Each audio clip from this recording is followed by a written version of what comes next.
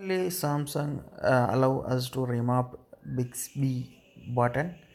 Here is how you can do that. Go to settings and click above Bixby and make sure you are running version 2.1.04.18 or above, and go to Bixby key, and here you have two options: single press to open Bixby, double press to open Bixby. So you need to select double press to open Bixby and use single press to open an app or run a quick command.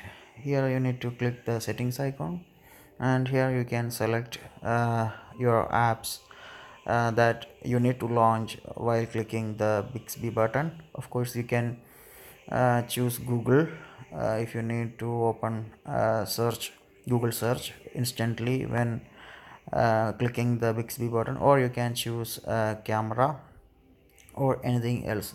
Maybe you need to open Facebook on a single click. Yeah, that's it. Anyway, I choose camera.